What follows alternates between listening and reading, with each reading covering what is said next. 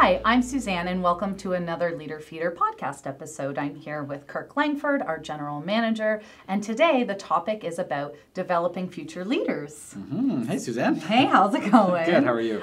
So to start us off today, Kirk, what would you say the criteria is to identify who maybe potential leaders are in your group or team or warehouse? Yeah. Okay, starting off with the tough questions here. Yeah. Right? Just kidding. So there's a couple things that I would think about when I'm thinking about how to identify those high potentials or people that might be interested in becoming a leader. One of the first things I would think about is people who have been looking for extra opportunities, extra tasks. They have that curiosity to say, hey, this is what I currently do, but I'd love to know more, or I'd love to take on additional tasks or understand maybe the bigger picture, right? So I think there's a curiosity that leaders tend to have that makes them a good leader in the first place. And so look for those employees, those people on your team demonstrating that curiosity. I think another thing is that ambition or drive. So I mentioned someone that might be asking to take on extra tasks. That could be a piece of it, right? So whether they're asking to learn different tasks, just take on more responsibility with existing tasks that they're doing, that's certainly a good sign. I think another good sign is to look for the teachers. Right? So the people that like to help other people when they're struggling, when they need instruction. I mean, being a good teacher doesn't always mean that you'll be a good leader per se, but I do think that it's a starting point. So people that tend to help others without being asked, right? So you're working on a machine that I've worked on before. You've just started it. I noticed that you're struggling. And so I go over and I help you and I say, hey, when you're doing that, I would try it this way. That can sometimes cause the machine to clog. Maybe think about this, or don't forget about that. Maybe I remind you of some PPE stuff to think about. Any of those tips, pointers, reminders tend to be, I think, a good sign for a leader that they're looking out for other people on their team. They're trying to help not just look after themselves, but the others on the team. So I would say some of those are good ways to start looking for who might be your next leaders on your team. Yeah, that's great. Yeah. Do you think most organizations are always looking to develop leaders? Or do you feel like most organizations actually have their teams set in place? Yeah. I'd say more, honestly, more so, sorry to cut you off. No. I'd say more so the latter. I think when a position opens up, or a position is created, or someone leaves and therefore that position opens, I think that's when they tend to look for their next leader. Unfortunately, and I say unfortunately because I think the teams that are always thinking about, the leaders rather, that are always thinking about, if I were to leave or if I were to be promoted, who might be the right person to take my place? Or, if a new department were to open up, who are my high potential folks, right, in my pipeline? I actually think a lot of organizations would benefit from having that constant hiring mentality. In the past, I worked with another organization where the gentleman that owned it was always, in his mind, he was always hiring.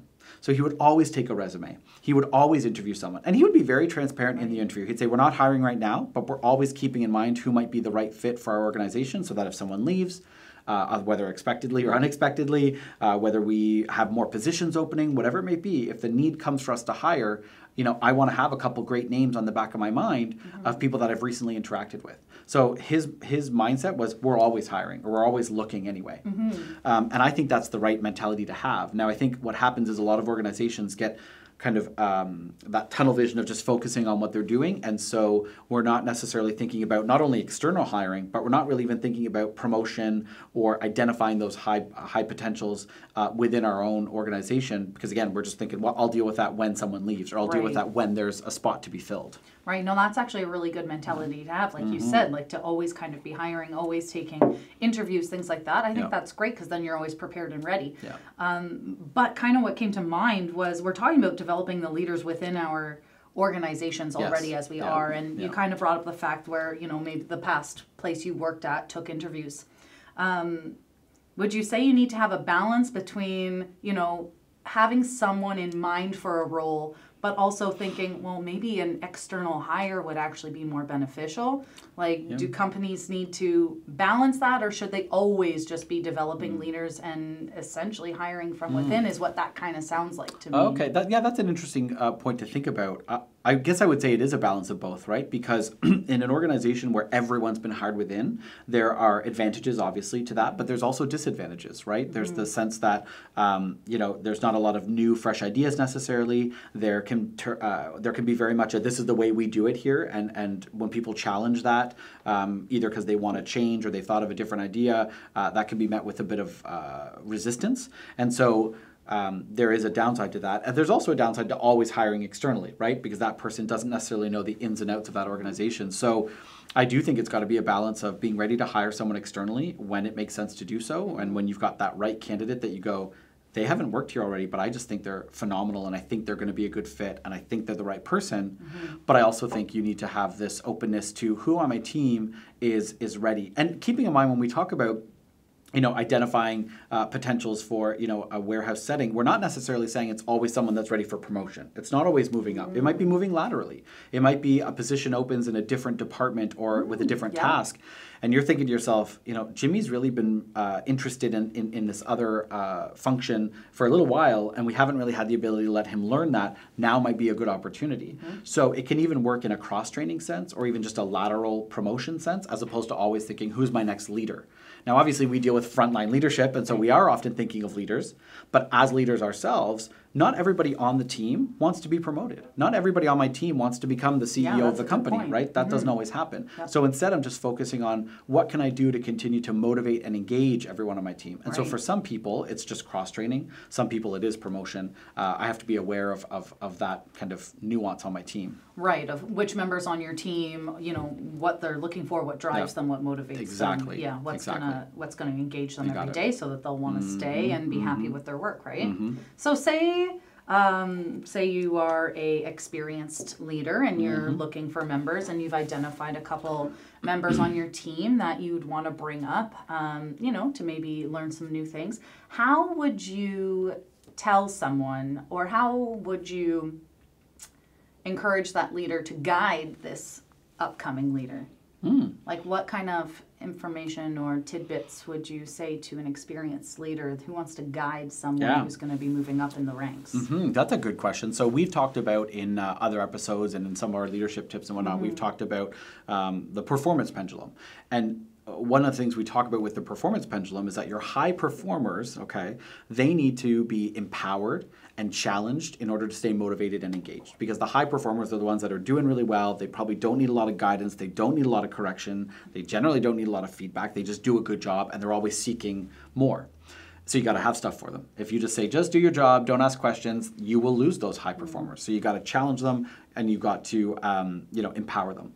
And I would say actually the same thing applies here. If you're a leader and you've identified a potential leader on your own team, empower them, right? Give them more responsibility, challenge them, and coach them, right? And what a good coach does is three things in our program that we teach. We say that they build on positives, they involve others on the team, and they clarify expectations. So you actually want to apply those same three pieces with that leader. Giving them more responsibility, more empowerment, more accountability as well, which is, of course, just holding people accountable to the consequences, good or bad, of the work that they do, the decisions that they make, and the problems that they solve, right? So I would say it's really about, instead of you stepping in as the leader, really step back as much as possible, let this person lead in whatever way they can. And that's not only going to show them that you believe in their leadership ability, but it's going to actually allow you to see a little bit of their leadership in action, to know where their strengths and weaknesses are as a leader and what support they might need if they do move into a leadership role, or just as they take on more of a leadership role within your team or within your department. Right. Oh, great. So you'd mentioned that in one of our programs. Which one of our programs would you actually suggest emerging warehouse leaders take, like one of our own? Is there a program that comes to mind that you'd suggest for emerging leaders? Yeah, there's one in particular that we call Preparing to Lead. And really what that's about is saying you've got people on your team that, like we've talked about, are sort of emerging leaders or might be a leader one day. It's sort of getting them up to speed with, what does it look like to be a leader? What's required? What are the expectations? What's involved in being a frontline leader? And then, so how do I do it successfully?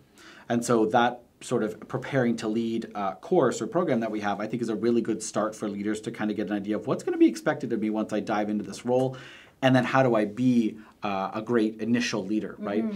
You're not talking about some of the stuff that you'd worry about later on as a leader, but just those initial skills that really help you solidify, strong leadership skills early on. That's great. Yeah, expectations. I hear that a lot around here about how setting expectations and knowing how to set your expectations for your team. My last and final question for you is, how would a company plan for leadership transitions?